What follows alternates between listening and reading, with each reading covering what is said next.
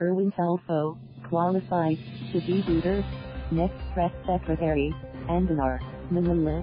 Philippines Communications Secretary Matin Andanar on Friday said broadcast journalist Erwin Tulfo is qualified to be President Rodrigo Duterte's next press secretary.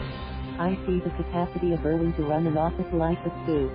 I think he's qualified to be the next press secretary if you ask me, Andanar told reporters in Malacañang after the inauguration of the new Radio-Television Malacañang logo at the palace. In October 2018, there have been talks the Presidential Communications Operations Office, PCOO, would be abolished to revive the office of the press secretary. Read, Andanar extolled Tulfo's decades of experience in media. He's been in the media for ages. He started in the print and then went to radio and then TV. He became an anchor, and it seems that wherever he goes, from ABS CBN to TV5 and now to government, he has the trust of millions of Filipinos, and basically he has a huge following, and by that alone, talagang mabigat na, young kanyang credibility. His credentials are really remarkable, he said. But what will happen to Andanar if Tulfo becomes the next press secretary?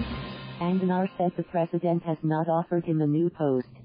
In October 2018, Duterte said he wanted chief presidential legal counsel and presidential spokesperson Salvador Panelo to be his press secretary, and Anadanar his consultant.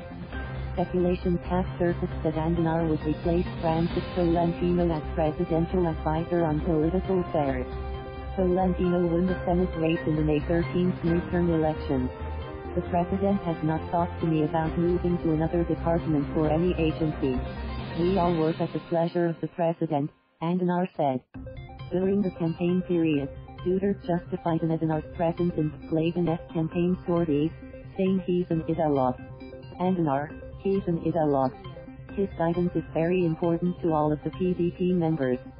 He's the son of one of the founding fathers of PDP-Laban, and there are only few of them left, original, Duterte said. Thank you for watching. Please subscribe.